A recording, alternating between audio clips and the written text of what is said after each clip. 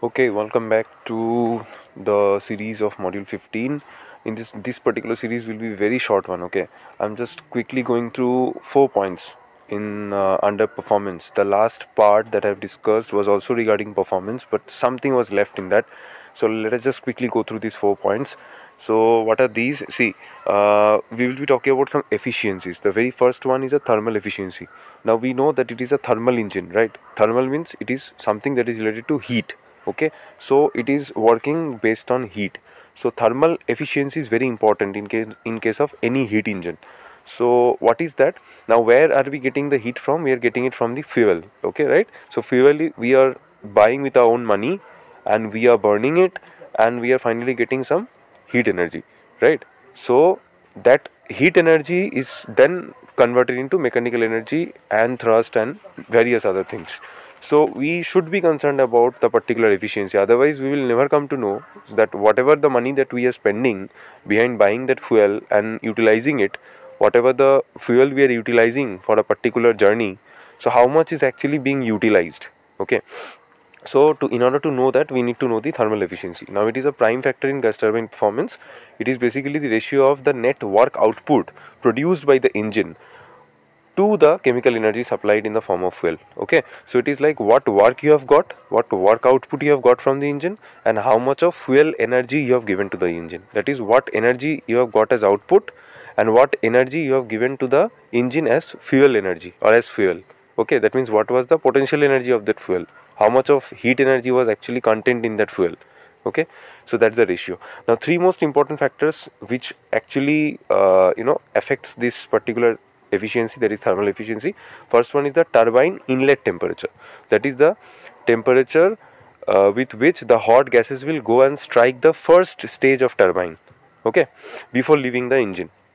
So that is the first stage of turbine. Remember that turbine inlet temperature. By the word we can understand ki the temperature that is at the inlet of the turbine. Fine. Then what is there? Compression ratio. What is compression ratio? I'll tell you. Okay. And it is basically, in short, if I say compression ratio is the pressure difference. Okay. What is the inlet pressure before being compressed, and what is the pressure after being compressed. Okay, that is the pressure before the inlet or at the inlet of the compressor and the outlet of the compressor. That is called the compression ratio. Fine. That is the pressure ratio basically between the first stage of the compressor and the last stage of the compressor. Okay, then we have got component efficiencies. Now what is component efficiency? Component over here is basically two components. We know one is a compressor, another one is a turbine, right?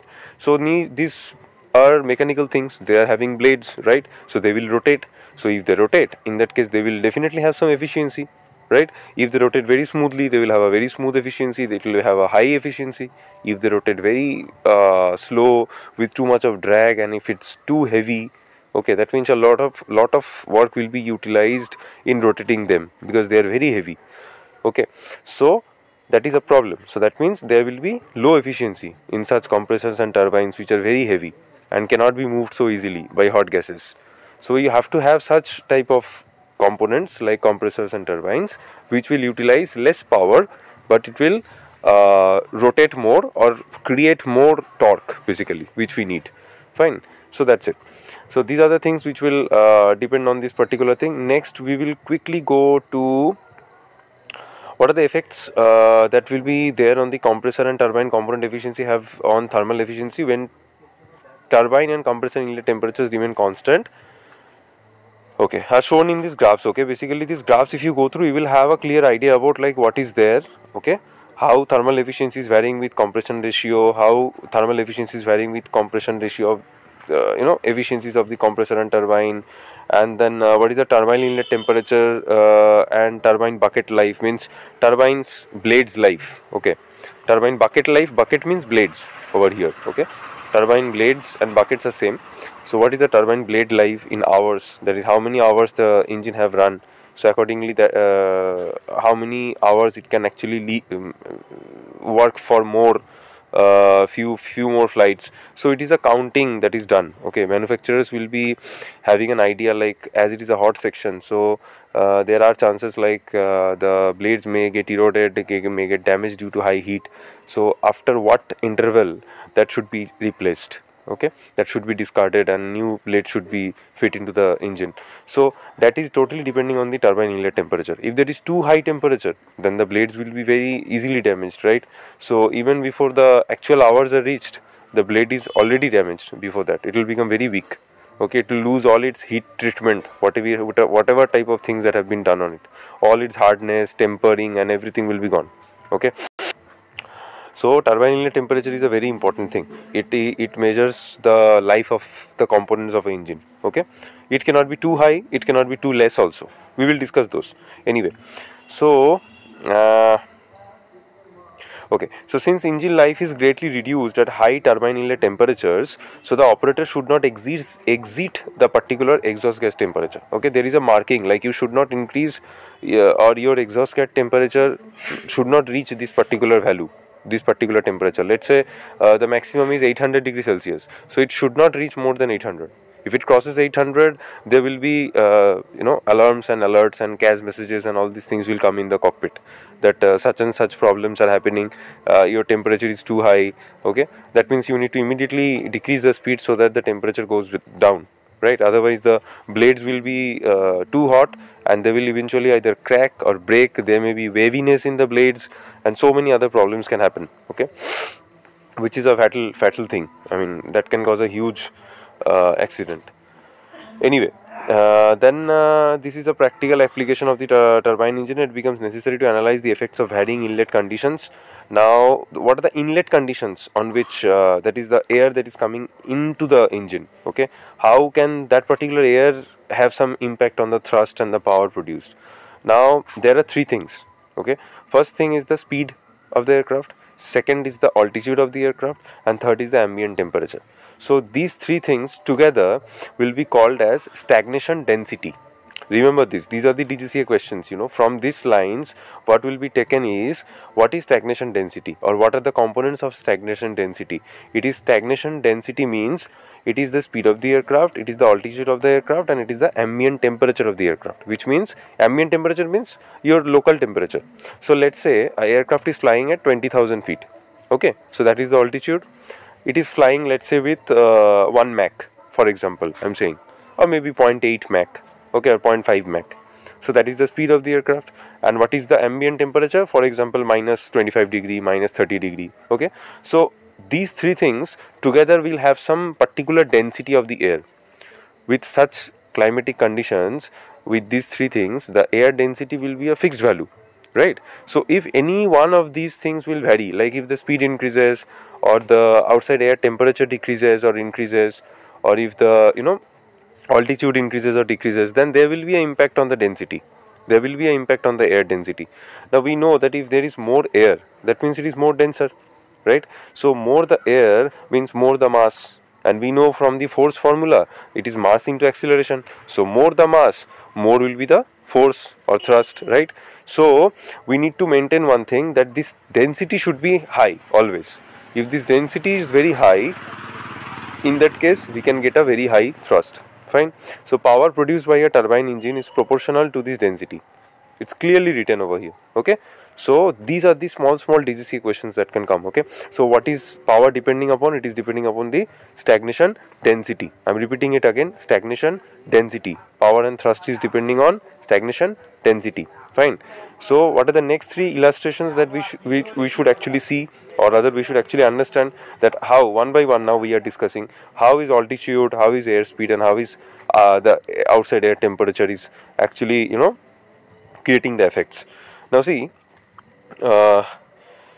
if you consider the okay, now if you consider that this increase occurs partly because the energy required per pound of airflow to drive the compressor varies directly with the temperature, leaving more energy to develop thrust. Now in addition, the thrust output increases since the air at reduced temperature has an increased density. Now see, the first thing is the temperature. If the temperature, if among all these three things of the stagnation density, if the temperature decreases, then we know what will happen is, the moment temperature will decrease, all the molecules will come closer, right? All the air molecules will come closer, so the density will automatically increase. So which means lesser the temperature, more will be the density. Okay, so more will be the thrust, right? Equally, now imagine the altitude effect. What is the altitude effect? If the altitude increases, there will be two effects now. First we read that lesser the temperature, more the thrust, okay, because of more the air density. But over here the problem is, if the altitude increases, for example, I am giving you two cases only. We know that there will be two variations of pressure and temperature, both when altitude varies, right? So at lower altitude, like in let's say in standard altitude, like at the airport and all, there is certain pressure, certain temperature. We know something called lapse rate. We have all read in aerodynamics, lapse rate, that at every 1000 sorry, at every 1000 feet when you go up, there is a decrement of 2 degrees Celsius, right? If I go 1000 feet, climb to 1000 feet, there will be 2 degree less temperature than 0 feet. Okay, let's say if it is 15 here, then it will be 13 after 1000 feet, then it will be 11 after 2000 feet, it will be 9 degree at 3000 feet, it will be 7 degree at 4000 feet. Just like that, 2 degree will be decreasing at each 1000 feet when we climb. So equally the pressure will also decrease, right? We also know the pressure also decreases when we go up. There is a low pressure, so temperature decreases, pressure also decreases. Now at certain, now we have to understand what is having more impact, whether it is the temperature or is it the pressure, which is decreasing more faster. Okay, which is decreasing faster. So the pressure decreases faster. By the time we reach to a certain level, even before the temperature slowly goes down, okay, the pressure decreases almost half of it.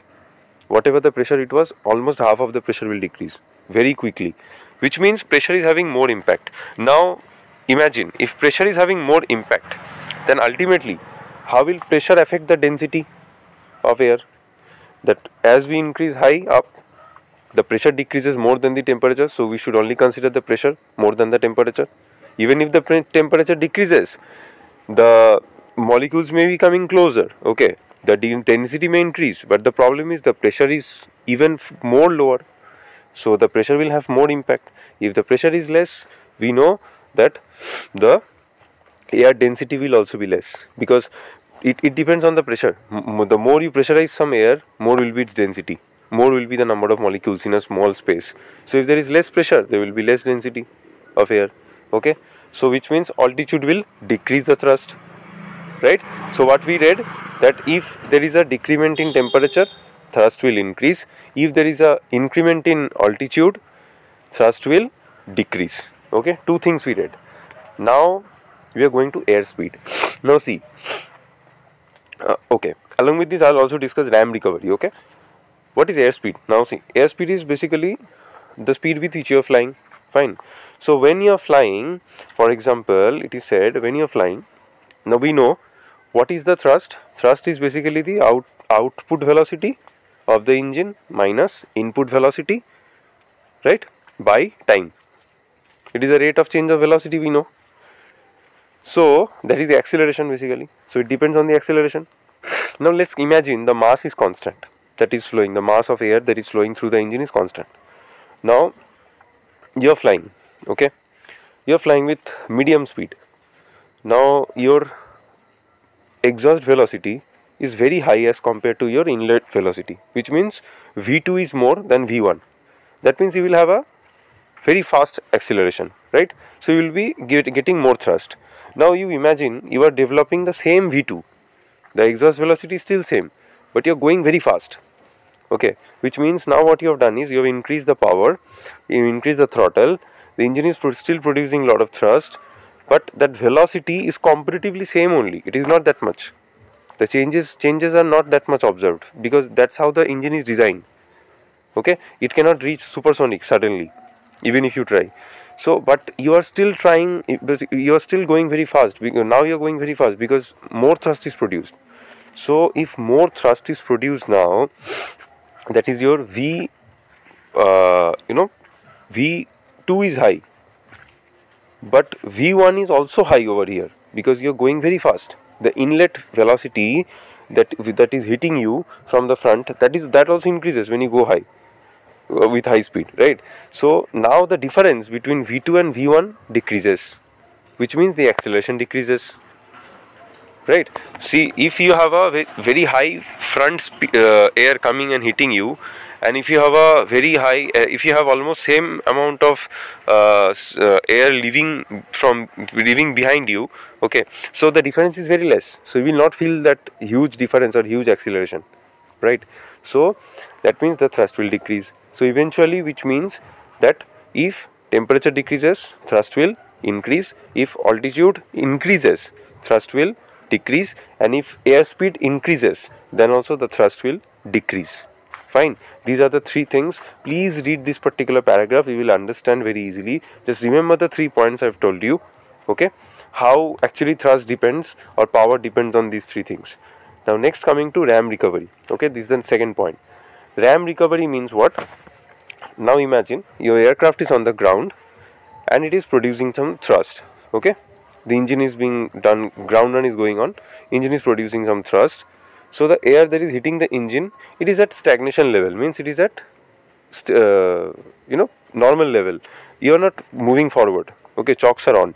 Now you are removing the chocks and the aircraft goes forward. The moment the aircraft starts moving, some amount of thrust is increased, obviously, because unless the thrust is increased, the aircraft cannot go forward. But as soon as you go forward to some extent, you know what will happen? The air that is coming from front will cause drag, right? So we know that the enemy of thrust is drag, right? The enemy of thrust is drag. So if thrust is increased, okay, the moment we move forward, initially that line is also given here. Initially the thrust will increase, okay, but as you move forward, after a couple of while, the thrust will decrease as compared to the drag that is being produced. Okay, but when you take off or when you at a cruise level, then what will happen is your speed is increased way too high as compared to ground. Okay, so now whatever the air that is coming and causing the drag, that same air will now come inside the inlet. The drag will still be produced, but that air will cause or rather increase a lot of pressure at the inlet, which will assist your compressor. Okay, it will automatically compress some air due to that huge drag in front of the inlet. So that is assisting the compressor in developing more pressure. Fine. So that increment of that pressure will add or benefit your thrust amount, will add up to your thrust amount, or that will benefit the thrust production. Fine. So that is called ram recovery, which means it is the ram air that is coming from the front will recover your thrust that you were losing previously in the ground or maybe at low speed due to the drag. Okay. So what happens? Repeating one more time. When you are at ground level, aircraft is not moving, engine is running, it is having a different scenario. Now the moment you start moving, there is a bit increment of thrust, otherwise you cannot move forward, right? But immediately when you take a take off roll or anything on the ground, there is a drag, very huge drag that will cause less thrust to produce. Fine. But the moment you increase your speed and go all the way high and go up, and then finally you start cruising, that huge speed that you have developed, due to that there will be an increment of pressure in the inlet section of the engine. Okay, air will come and get pressurized in that area due to that huge speed of the aircraft. So that increment of pressure will help your thrust to produce more. Okay, so that is called ram recovery, means you are recovering the pressure loss or you are recovering the drag losses, okay, by the help of the ram air, by the help of this pressurization of the ram air. So that is called ram recovery. You are recovering the thrust by the help of ram air. Remember that is called ram recovery. Okay, you read it, you will understand. I am telling you, it's very easy things. Okay, you just need to understand whatever I am telling you. Please hear it at least twice, and then you read the particular paragraph. It will be easy for you. Engine rating, the third thing, and then I'll go to the last point. Engine rating is basically, see, it is nothing. It is basically the power rating, okay, or thrust rating. Means manufacturer, when they make one engine, they know that at certain altitude, at certain level, at certain conditions of the flight, this should be the optimum power output. Nothing more than that, nothing less than that. Okay, or it may have some range, very small range within which it can fluctuate, but nothing more or less. Otherwise, it's extreme points. Okay, less is also not good, more is also not good. Fine, more is definitely not good. That will destroy the engine. Let's say too much of excessive exhaust gas temperature produced, which means very high temperature developed inside the engine, and engine can anytime start, there may be burning, the blades may melt, right, they may break off, and many things can happen. So certain ratings are there, and we should not cross those ratings. Now these ratings will basically depends on few things, like, see, what are the operating conditions on which it will depend. Takeoff, during takeoff there will be different engine ratings, engine thrust parameters, oil quantity flows, and so many things will be there. Okay, maximum continuous climb, which means, what is the climb? When you climb, you require a lot of power. During takeoff and climb, you require a lot of power. So during climb, what you require, that also changes. Okay, your thrust requirement changes, because huge load. Initially you are lifting a huge load. Okay, so that also increases, right? So the thrust requirement will be different at that time. Now you are at cruise, means you have taken off and you are now steady and straight and level flight. You are going, you are simply cruising now, so your thrust parameters will automatically go down. If you check the engine health monitoring datas and engine status datas time to time, then you will understand these values. Okay, thrust will slowly go down during the cruise phase. Okay, that much of thrust is no more required, because now you are not taking off, now you are not climbing. Okay, your angle of attack is very low.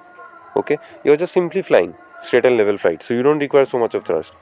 So these are the engine ratings, okay, depending on the particular type of conditions of the flight. Okay, now a higher EGT corresponds to a large amount of energy to the turbine, so it can turn the compressor faster. So EGT is one of those that you can keep on track, whether your EGT is increasing too much, or whether you have the perfect EGT for a perfect takeoff or not. Fine. So all throughout the flight, we need to just check one thing, that EGT may be less but may not be more. Having more EGT means it's a dangerous thing. Always remember, exhaust gas temperature increases means turbine inlet temperature is very high, because before the air goes to the exhaust, it will go through the turbine, no? So turbine inlet will be definitely higher as compared to the exhaust gas temperature. If the temperature produced in the turbine inlet is 800, then the exhaust gas will be 650 or 700. So that much difference will be there, or it may be even less also, lesser than that. Okay, so if exhaust gas only becomes very high, that means turbine inlet temperature is even higher, right? So that cannot be endured by the engine, so that is not a good thing. Fine. Okay, now going to the last point. This talks about engine pressure ratio. What is engine pressure ratio? It is basically a ratio between the inlet engine pressure and the outlet exhaust pressure in the entire engine section I am talking about. At the inlet, what is your pressure before the compression, and after turbine or during at the exhaust, what is the pressure? Obviously the pressure should be more, only then there will be increment of thrust, because the thrust is a force, so force will depend on pressure, right? So if more the pressure, then we'll have more force, because force formula is what? Force is equals to pressure's formula is what? Force by area. So if you have more pressure, which means more force is there acting on less area, which means that these two pressures are basically sensed in the engine. Okay, so there are two sensors. One is a P2 sensor, another one is a P7 sensor. Remember these two. Generally for all engines it is almost same. Okay, it is called P2 sensor and P7 sensor. Now why P2 and P7? These are the stages. There are more sensors also in between. There is a P1 sensor at the inlet. What is the inlet air pressure? Okay, then just before the engine compressor, it is the P2 sensor. Then after the compressor, it is P3 sensor. Then at diffuser, it is P4. After combustion chamber, at inlet, it is different. Then one by one, the last stage will have P7. Okay, it may be P8 for some engine, it may be P6 for some engine, but generally it is P2 and P7. So these two differences, that is the inlet pressure, which is P2, that is very less as compared to P7. So generally what is the pressure ratio, the ratio between these two pressures will be sensed by these two sensors, and then there is a gauge called EPR gauge. In modern aircrafts you will get EPR values or EPR ratio on the screen itself, on your monitor itself. Okay, in the ECAS or ECAM it will come, and this EPR, just like exhaust gas temperature, this is also a parameter which tells you about the thrust. Okay, in some engines you see it's written very clearly. In some engines, if you set the EPR reading that such and such EPR is required for takeoff, for or certain other conditions of the flight, so that can give exactly that much of thrust. Okay, depending on your EPR setting in the engine, you can control the thrust of the engine, which means EPR, EGT, fuel flow, all these things, and also RPM, engine RPM. All these things are the most important parameters to judge the thrust produced by the engine. Remember this. This is the DGCA questions. What are the things on which thrust will basically depend on? Thrust will depend on your EGT, exhaust gas temperature. More the temperature, more the thrust. More the engine pressure ratio, EPR, more the thrust. Okay. Better the